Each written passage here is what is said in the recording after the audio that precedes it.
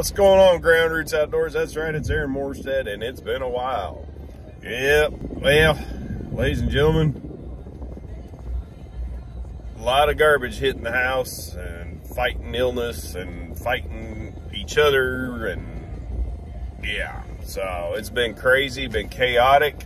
I apologize for the absence, but I have been putting some videos together.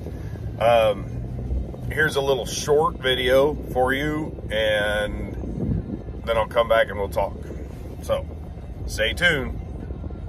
Hope you get something out of it. Yes, we are back.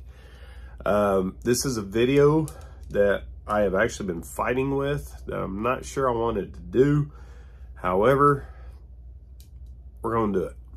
I told you guys that when we hit 600 subscribers or more, we were going to do a giveaway or a challenge. And there was a couple of people out there. Hang on just a second. Maybe. There you go. That's better. Anyway, we were going to do a challenge or a giveaway, and I had a couple of people who actually were bird dogging me. And as soon as I hit that 600 mark, they're holding me to my word, and they challenged me. These people knew that I used the Victory extortions, and that these are 548 grains, and I shot them through a chronograph. They literally travel at 225 feet per second. However, they fly quiet. And they knew that the extortions, that Victory was no longer going to make the extortions. And so as soon as I hit that 600 mark, they challenged me. And the challenge was to go with a lighter arrow. And that's right, that is the RIP TKO. It is the same arrow as the extortion, except for about 120 to 125 grains lighter, which at 422 to 425 grains, it travels at 255 grains. I put them through the chronograph. That's nice and all. However, we'll find out about quiet. And because you guys know, I'm all about the quiet. Okay. And so I'm having problems with it. And because setup on these things has been a nightmare. Tuning them to my bow. My bow, it likes a heavier setup. It really does. It likes a heavier arrow. And so that's why it took me no time at all to get the extortions sighted in and tuned up, you know, because I bare shaft tune everything. I have fletch tune everything. And then broadhead tune it and all that good stuff. I go through the painstaking job of making sure I'm shooting a good arrow. Okay. And the Victory RIP TKOs have been around a while. They're good arrows. I'm not knocking them. I'm not knocking anybody who shoots a lighter arrow setup. But for me, tunability, these things have been nothing but a nightmare. I'll be honest with you. They've been nothing but a nightmare. They are tuned up now. Now this one here, I left the fletchings on, okay? And it has a 125 grain head on it because I'm kind of experimenting with a heavier head. So this one is one. For me, it, like I said, it's been nothing, you know, nothing but a headache. But they are tuned up now. They're driving tacks. I've got a couple pictures to show you. Check it out.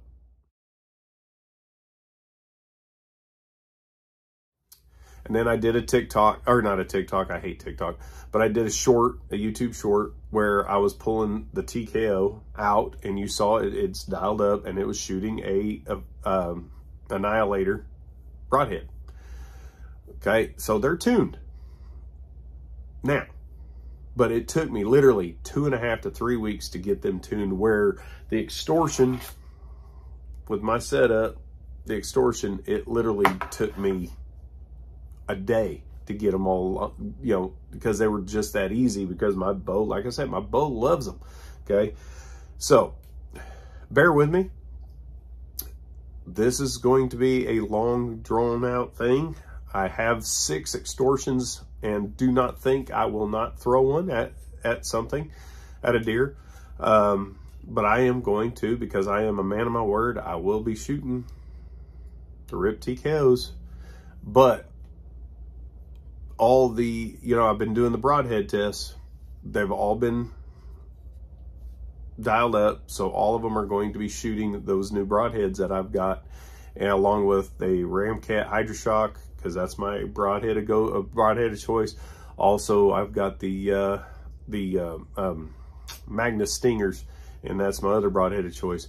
But I will be shooting the SS3, I will be shooting the Annihilator, and I will be shooting the Exodus, and I will also be shooting the Ramcat Diamondbacks. So stay tuned, guys. This has been a kind of a nightmare. I'm actually confident in these arrows now. I am, because I finally got them all accurate and they're all shooting good. So we shall see. They do seem to be flying pretty quiet. I mean, because they are the same, pretty much the same arrow, just a lot lighter. Especially when you put the right vanes on it, they do fly quiet. So we'll see.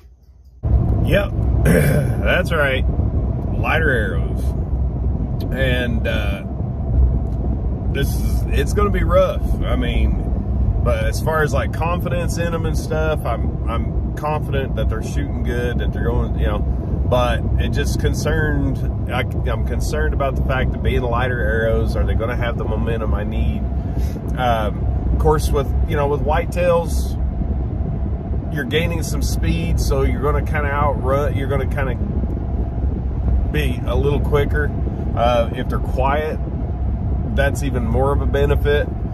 But the one thing that I loved about the extortion was every deer I shot with those things, the deer reacted like they were just confused, like what happened, and that was it, you know. And so the tracking of them, I didn't have to do a massive blood trail. I didn't have to, because they were right there. I mean, so, and when, so that confidence right there, now that's hard to let go of. But like I said, I still have 6 extortions and I am not afraid to use them. But because, like I said, I'm a man of my word, I will shoot these Victory RIP TKOs, and they're flying good. And they fly good with the broadheads, and I'll start showing you guys some little shorts and stuff of that. So if you like what you see, hit your thumbs up. If you like what you see and you're not a subscriber, hit the subscribe button and a little bell for notification. That way you get all our videos. Appreciate you guys. We're up to 635 subscribers. You guys are awesome. So love you guys.